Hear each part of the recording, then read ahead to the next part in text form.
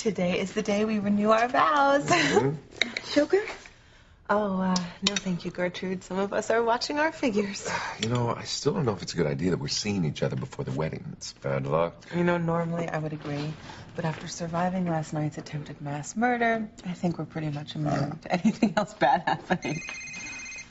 Oh, Gertrude, would you get that, please? Sure. Yeah. Hello? Gwen, is that you? No, it isn't. But you picked up her phone. Who am I speaking to? Gwen's madre?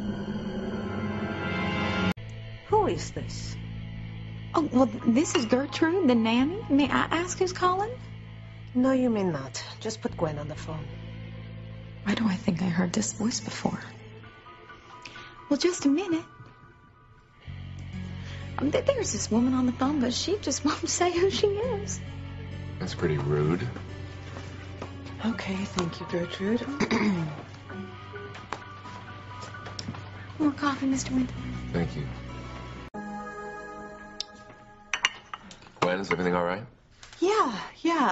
That was just the salon calling. They were calling to say my mother may be running a little bit late for the wedding. Ceremony's not for a couple hours, though. Yeah, I know. I guess she's getting a lot done. It takes a while to give all 4 hooves a pedicure. So, Gertrude, would you please check on the children? Oh, sure.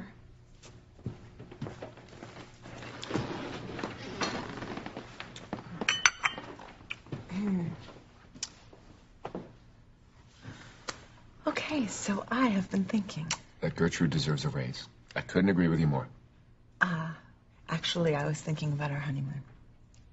I really want to leave today, right after the ceremony. Well, Gwen, I kind of wanted to spend some time with the children. Little Ethan and Jane, we're not going to see a lot of them after they go on their trip with Pilar. I know, but it's our honeymoon, and the kids are going to be way too tired from the wedding to want to stay up late. Can you please tell me we can leave today? Okay. I want the truth.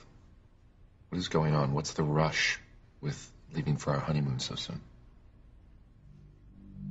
All right, what is going on here? Why do you want to leave so soon after the ceremony? I am just so eager to start our honeymoon. Picture it, okay? Us leaving from the church, and rose petals coming down. It's just such a perfect romantic way to start our life together.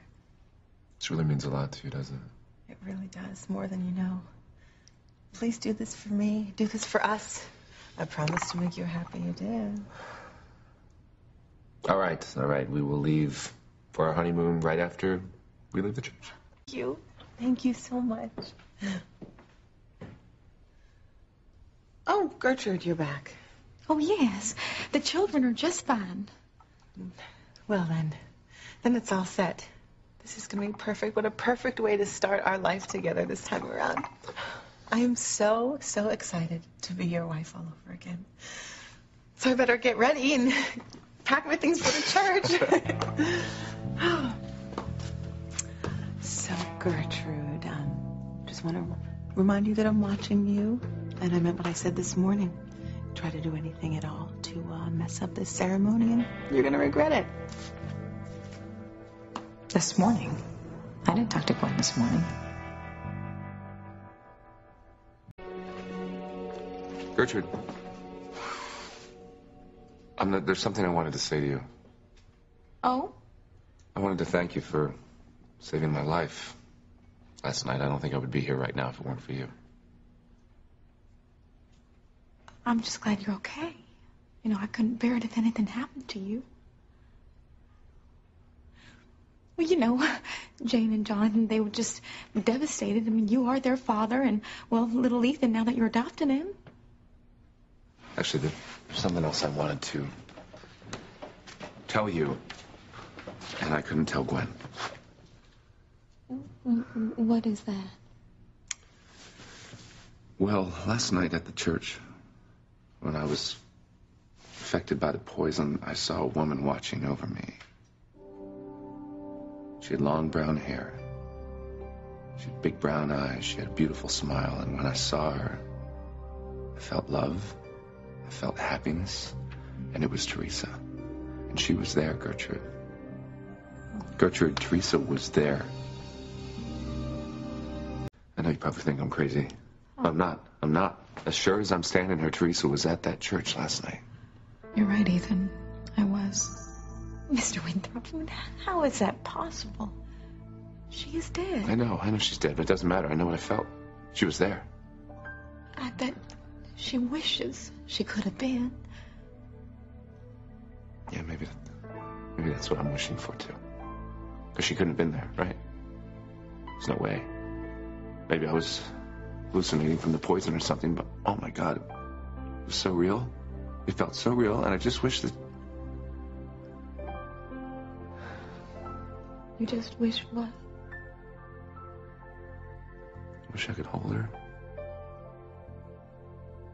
Wish I could be with her and just touch her again. You know, I'd give anything in the world for that. I'm sure she would give anything to be with you, Ethan, anything.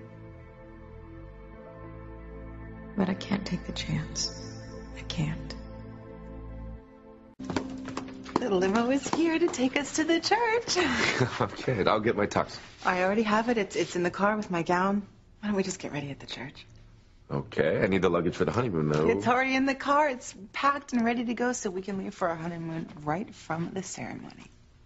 I thought you were spending the evening here with Jane, Little Ethan, and Jonathan, and before leaving tomorrow. There has been a change of plans. I see. Let's just go to the church now so we don't have to rush when we get there.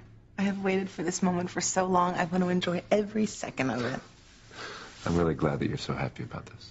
I am beyond happy. Our recommitment ceremony is going to be perfect, just like the rest of our lives together. Ethan, I can't believe it. I mean, this is it. This is actually happening. This is the beginning of our happily ever after. And the end of my dream of a life with Ethan and our children. I feel like I'm carrying my own rope to my own hanging. I cannot believe this. Gwen is actually going to be with Ethan after everything she and her mother have done. I could sabotage this without looking suspicious. I would, but I can't. Hey, Gertrude. I was hoping to see you. Is everything okay? Yeah, I just went back to the sanctuary, to the place where I had thought I had seen Teresa. Oh? Yeah, I was just hoping to feel her presence. And could you? No, I couldn't. Well, I guess she went back to where she came from then, huh? Well, if she was here at all, I think the poison that I ingested is playing some tricks on my mind or something. You don't really believe that now, do you? You caught me. I don't know what to believe anymore. I really don't. All I know is that she's gone. And that I've lost the love of my life. Well, you still have Gwen. It's not the same. You should know. I mean, you lost the one love of your life, right?